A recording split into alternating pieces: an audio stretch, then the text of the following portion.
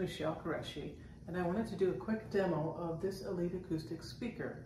This particular model is one of my favorites for my typical gigs of playing in a yoga studio or doing a house concert in an intimate environment. And I'd like to take you into some of the built-in effects and other features.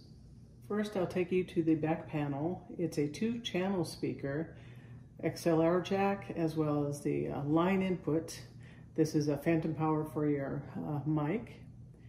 We have 2 knobs here, one controlling the level for channel 1, and this is the effects send amount as well.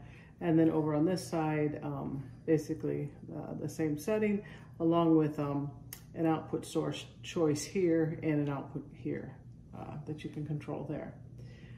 It runs on battery. It definitely lasts through a few gigs for me, but you can also play it from the corded and charge it after each use.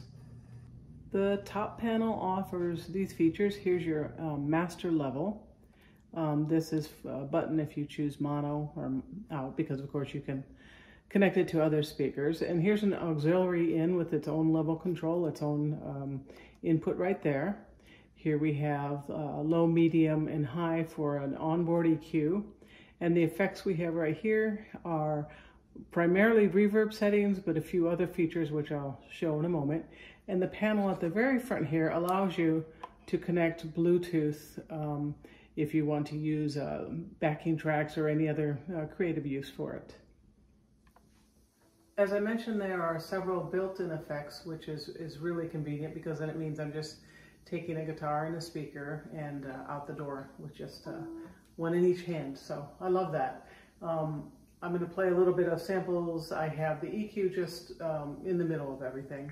I'm really just appreciating this speaker because it kind of just reflects the sound of the guitar itself without adding other sounds I don't really want. So the effects, this is basically, I'll go a little extreme on how much I'm sending to this particular EQ.